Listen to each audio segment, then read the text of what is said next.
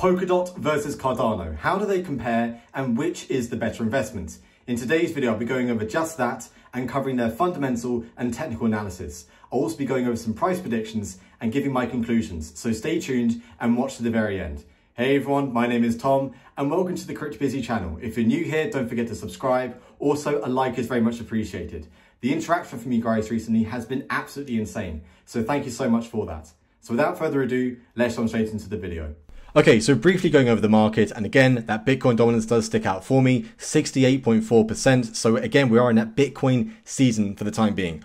Alt season, in my opinion, will eventually happen. We just have to be patient at the end of the day. We have to have that long-term perspective when it comes to investing, when it comes to cryptocurrencies, and essentially with the altcoins as well. So we have to be patient when it comes to those sort of things, and our time will come. So, you have to be patient at the end of the day, really. So looking at Ethereum and also XRP, Litecoin, Cardano, Polkadot, we'll see along the way these cryptocurrencies plateau and then correct, and then there'll be another plateau and then it will go up again. So again, there will be times in the market where there'll be a plateau and nothing really happens when the market is just going level at the time being. And that's what we're seeing at the moment. So we're sort of consolidating and getting ready for the next leg upwards, which I think will happen relatively soon. And if that does break, then we would see a crash downwards further from what we've seen earlier this week. So again, we are sort of on an edge to go either way for the time being on Wednesday for cryptocurrencies. So that's what I think at the moment. You can see here with Ethereum, it's going above $1,000, which is good to see. XRP is holding 30 cents. Litecoin is consolidating for $137. And Cardano is around 29 cent, 28 cent of a dollar region. And Polkadot is around $9. Stellar Lumens, again, 30 cent of a dollar. So all in all, it is essentially really good. You can see here that the market cap is nearly $1 trillion. It's been around $1 trillion for quite some time. So there is money in the market at the end of the day, and that money will fluctuate. The institutions, their interest will fluctuate as well. So we have to be aware of that. But again, as I said earlier, the long-term perspective you got to have, and that's how essentially you do win in the crypto game when it comes to these sorts of things. Now, when I go through this video, none of this is financial advice. I'm not a financial advisor. This is just my thoughts and opinions and my analysis into these two projects.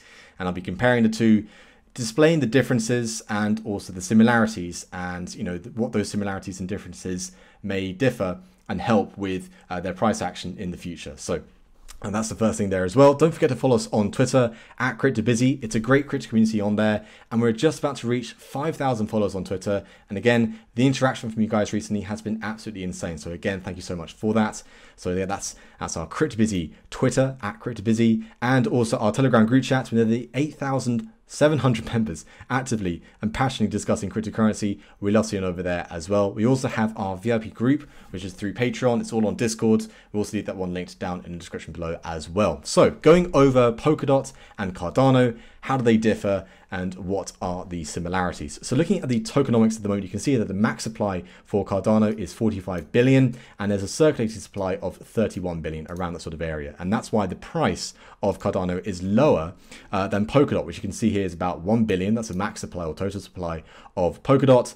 And there's a circulating supply of 900 million. So you can see here the price differences. Now, if we look at the overview of the two cryptocurrencies, you can see here that they do solve similar issues, but they're also solving separate issues at the same time. So they're both proof of stake. So you can stake the cryptocurrency. So if you buy some Cardano and there's ability to stake it, you can, which is nice to see. And with some staking abilities, you could potentially get a better yield with some bank accounts these days because the interest rates are so low. So you can build applications. That's another similarity. You can build applications on top of these blockchains, which is good to see as well. But the main thing, or the main differences between the two, is that Polkadot serves for Web3, Web 3.0, with a thing called interoperability. Now, you may be seeing this word bandied around quite a lot recently, but if we do a quick Google search on what interoperability actually is, it's the ability of computer systems or software to exchange and make use of information. It's a characteristic of a product or system whose interfaces are completely understood to work with other products or systems at present, in the future, in either implementation or access without any restrictions. And that's the main thing when it comes to Polkadot. And it's again fully decentralized as well, which is really cool to see that one there as well. So I'll leave this again linked down in the description below, again, so you can check it out for yourselves in much further detail. There's an article here, again, giving a conclusion of the similarities and differences. So the vision of both are pretty big, but they have different emphasis. So Polkadot dictates for resolving interoperability, scalability, and the problem of security sharing. Cardano aims to solve scalability, interoperability, and consistency. And again, you can build applications on both. It's just those sort of differences there. And Polkadot has more of a security element to it, and Cardano has more of a scalability and consistency to that as well. If I'm not making sense, do comment down below and I'll respond to that in much further detail. But again, I'll leave all the necessary links in today's video down in the description below, so you can check it out for yourselves in much further detail.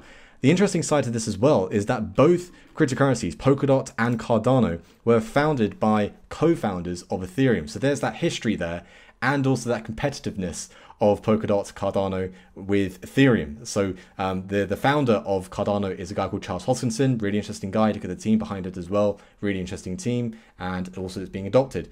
Polkadot, Gavin Wood, he's the founder of Polkadot, and he was also a co-founder of Ethereum. So you can see there's sort of a history and similarities there as well. So really interesting in terms of the story and the timeline that we're in at the moment. So that's the first thing there. Now going into some technical analysis for Cardano, you can see here that it is testing the 20 EMA for the time being. I'm on the daily time frame, and you can see here also in this green zone. So if we do break this green zone, which is around the 27.5 cent of a dollar region, then I do expect it to test that 20 EMA, which is again at 25 cent. Now, if it does break the 25 cents, and at the same time we are dictated to where Bitcoin is going, then I do expect to see Cardano test the 20 cent of a dollar region. Now, if we see Bitcoin go bullish again and hit the $40,000 region, then that would drag up the rest of the market essentially, and we would see Cardano test the 40 cent of a dollar region. So we are, again, as I said in the beginning of the video, we're sort of in a, is it going to go up? Is it going to go down? We're plateauing for the time being,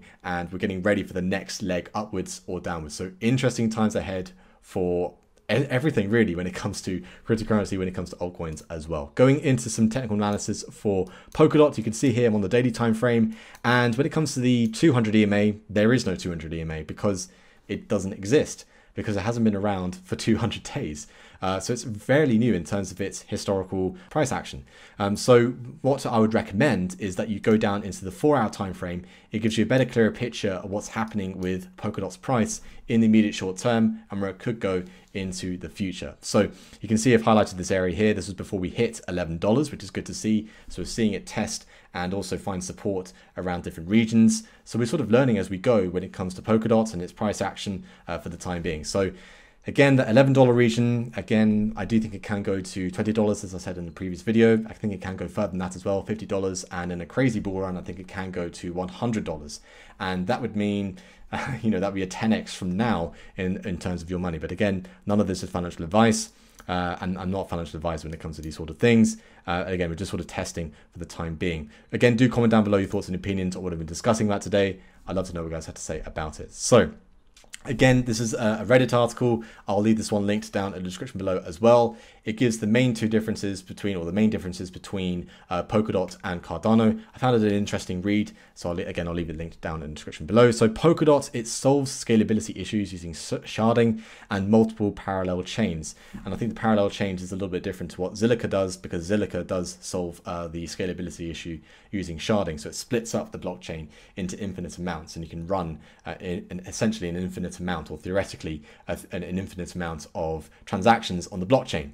And Gavin Wood has claimed it can reach up to 1 million transactions per second, and that would be quite a lot. But again, if you think about it, nearly 8 billion people on this planet, and if we going into the next type of web, so Web 3.0, then we would need to have a blockchain that can serve 1 million transactions per second. That would be one thing there as well. Polkadot allows for forkless upgrades where the blockchain can constantly be upgraded without needing a hard fork. That's another key thing as well. And it also has over 100 projects funded, and with plans to onboard Ethereum projects by making their transition to Polkadot seamless. So again, stealing the competition from Ethereum onto Polkadot interesting times ahead. There's going to be a big battle coming up. The main advantages that Cardano has over Polkadot is that Polkadot takes 28 days to unbond or unstake, whereas with Cardano, you can go in and out quite easily, quite seamlessly as well. So it gives the user that opportunity, and it gives them the power to go between either way, whether they want to stake or if they don't. So that's another key thing as well. Polkadot has an inflation target of 10% yearly when 50% of all its tokens are staked without a cap on total circulation. This means that the value of the tokens over time will be reduced compared to Cardano with a max supply of 45 billion tokens. So that could hinder Polkadot's price going into those sort of crazy regions. But again, if we are in a sort of a bull market this year, then we would expect to see sort of a crazy price actions for the time being. So again, long-term perspectives about these sort of things, lots of really interesting times ahead. So again, I'll leave this one linked down in the description below as well. Proof of stake currencies, Cardano and Polkadot surged double-digit percentages, and I think that is another key thing with 2021 is we see the further surge of proof of stake, and also seeing the price actions for the top 10 cryptocurrencies that are out there. So you can see here right now that Tether is the biggest out of all of the cryptocurrencies in terms of its where it's going and how far it's going, and its market cap.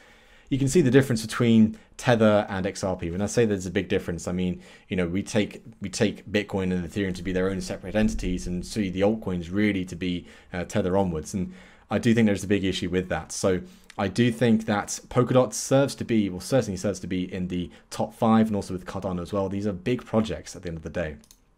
So I'll leave this article's link down in the description below as well. We also like to use tokenmetrics, and there's no data found for Polkadot because it's relatively new. With Cardano, you can go through the overview, you can go through the price predictions, it's always fun to see the fundamentals, the technology behind the project as well. It's a great resource, it's a powerful resource to use, and if you want to get 10% off selected plans or a certain percentage off selected plans, you can use our link down in the description below. You also help out support the channel at the same time. So I'm now going to do some conclusions for this video, because I said at the beginning of the video, which one should you go for? And at the end of the day, if you're an investor and you want to invest in cryptocurrencies, I would say just go for both.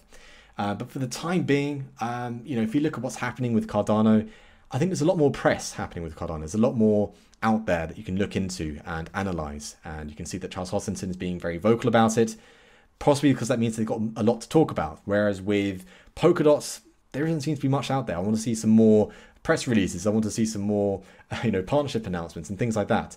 And then I'll be able to give a much clearer picture on what's happening with Polkadot. But right now, my eyes are set on for Cardano to do relatively well for the upcoming year, and also further to that as well. Price predictions as well. I do think Cardano can go to $5 quite easily, in my opinion, in a crazy bull run. And with Polkadot as well, I think it can go to $100.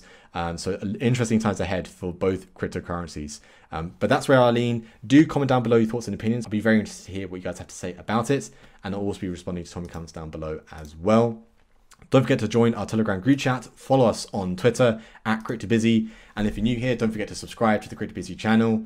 And on top of that, if you want a competitive edge in the crypto market, join our CryptoBusy VIP coin calls. It's $25 plus VAT every month. It's a great crypto community on there as well. So that's it for me in today's video, and I'll see you guys in the next one. Bye for now.